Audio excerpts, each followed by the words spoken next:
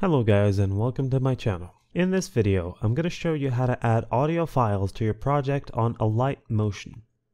Whether you're making a video, an animation, or a cool visual creation, adding audio can bring it to life. So let's dive into how to do it.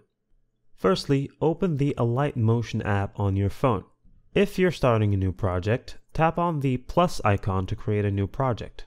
If you're already working on an existing project, open it from your project list. Once you're in your project, tap on the plus icon in the bottom right corner of the screen. From the editing tools, select Audio and then tap on View All.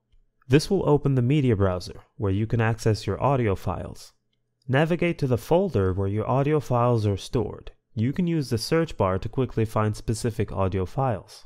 Select the audio files you want to add to your project, then tap on the Import button to add the selected audio files to your project. Once the audio files are imported, they will appear on the audio timeline at the bottom of the screen. Drag and drop the audio files to adjust their position in the timeline. Alight Motion allows you to further customize your audio. You can trim, split, or adjust the volume of the audio clip within the app to fit your project perfectly.